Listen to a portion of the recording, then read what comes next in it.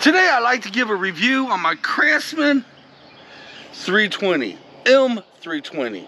I've had this mower now for a couple months and I've used it multiple times. I want to get out there and use it multiple times before I give my honest review on it. And by no means am I being sponsored by CRAFTSMAN. So after we got that crap out of the way, let's get started. Okay, looking at the mower, it's a mighty fine, good looking mower, you know. It's a big size mower. This mower was built to handle rugged territory like my yard is. It is rear wheel self-propelled. It's made for that territory that's rugged and hilly. Now let me tell you about the good things I like about the mower. This will be real easy. It's rear wheel. I like that. That's the only damn thing I like about it. Let me tell you things I don't like about this mower. For starters, the size of the mower, it being an M320, you would think it'd have a lot of power. Nuh-uh.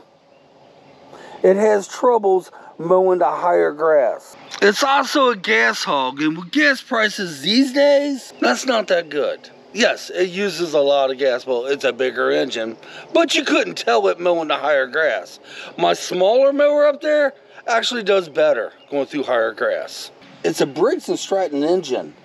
That means no choke and no oil changing. This might sound funny, I don't like that part either. I like to change the oil on my mowers. It's just, you know. Now, the biggest problem, I told you it has trouble going through the higher grass. Let me tell you the biggest problem I have with this mower. And I absolutely hate this problem. Okay, to start the mower, obviously you got to pull this back to start it. But the self-propelled is this part right here. And you have to steer it with this thing right here. Guys, I'm here to tell you that is a pain in the butt. Now, if you're just mowing in straight lines and on even ground, that's not a problem, right? And the self-propelled works excellent. But if you're mowing yards like my hill here, and you're coming down, let me show you. Okay, let's say you're mowing a hill like mine. This is one of the reasons I bought the damn mower. You're coming on down, and you can't tell this out on the video that much, but we are on a steep grade. Trying to turn the mower here with that setup is nothing but a nightmare. It is a pain in the butt. Plus the mower weighs a lot of pounds. I absolutely hate that part. But if you're going straight up and down in straight lines, it shouldn't be a problem. But turning that thing on a dime is. All the other mowers I had before this one, which was self-propelled, but they was front wheel, I never had that problem. Only this one. I don't know why it's set up this way. And you have to push it forward to go. It takes a little bit to get used to. Maybe I'm just not used to it. I had to buy a bigger mower to fit my yard. This mower cost me $500. 500 big ones. And remember, I told you I don't like the high grass. The one I have for the front yard, yes, I have two different mowers. I have a special mower up for the front yard. It's not self-propelled, it's a smaller mower. It only cost me $250, and mowing through higher grass, it did a lot better than this one.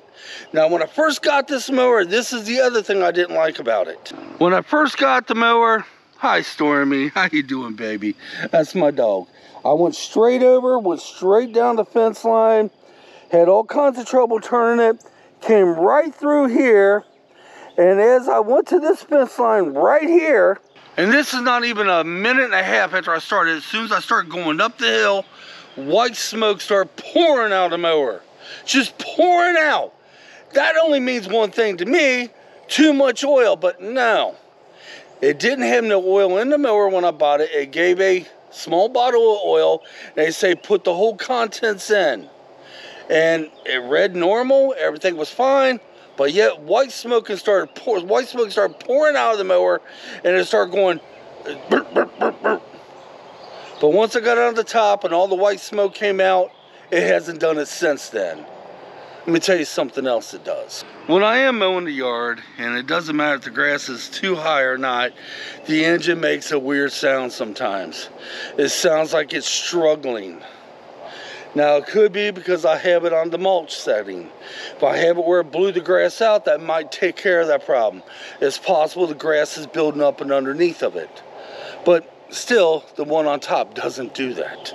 And it's $250 cheaper. Now, why don't I use the other one on this? Because it's not self-propelled. As you see, I have a monstrous hill here. I have a lot of property to mow back here. So guys, was it worth it? That's a hard question. It does get the job done. And yes, it does a good job. I've used it this morning. It did a fantastic job. Except it's a little tough for me to turn the thing the way it's set up. And it gets the job done, so yes, it was worth it. Was it worth 500 bucks? No. Do I like the setup on it? No. Do I like the mower? No. But it's bought and paid for it. I had to work an extra job to get it. So there's my review. What's this mean to you? I don't know. This is my personal review. You may have the same mower and it may be excellent. So if you ask me, would I suggest you go out and get a mower just like this? I would say shop around. Maybe rear wheel may not be what you need, because that is an issue. As you can see, I've never done anything like that before. Maybe it just takes me getting used to it. But I would say shop around. It could just be this mower. I think I paid way too much on it. For the money I paid, you'd think it'd do a better job. Oh, it does cut great, don't get me wrong. But it's hard to turn around corners, and it makes a funny sound when you're mowing through the grass. And not to mention, what the hell was up with all that white smoke? If any of you guys know what that was all about, leave it down there. And no, it was not an overfill of the oil.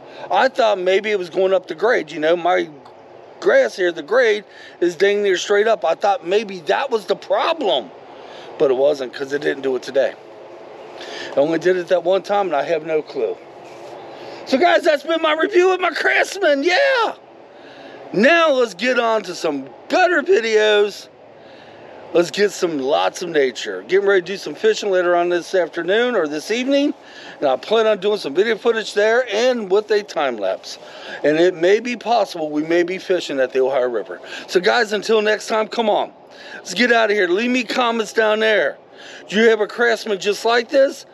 What might cause the white smoke? And how in the hell do you get around turning sharp curve? How the hell do you get around making sharp turns with this setup right here? Because I have to use this to get the thing to go. I can use this, but this thing is so heavy, it's really bulky to push. All right, guys. Until next time, we'll catch you in the next couple days on the next video. Come on, let's get out of here.